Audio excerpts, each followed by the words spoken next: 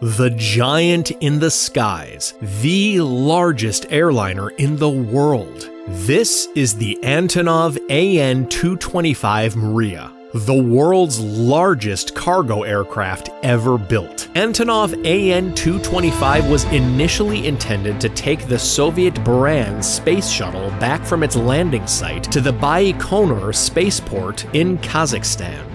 The Antonov An-225 is such a phenomenon.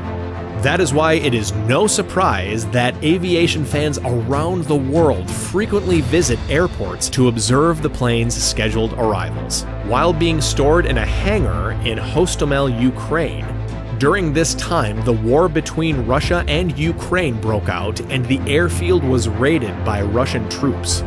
Eventually, it was discovered that the An-225 was destroyed during the Battle of Antonov Airport.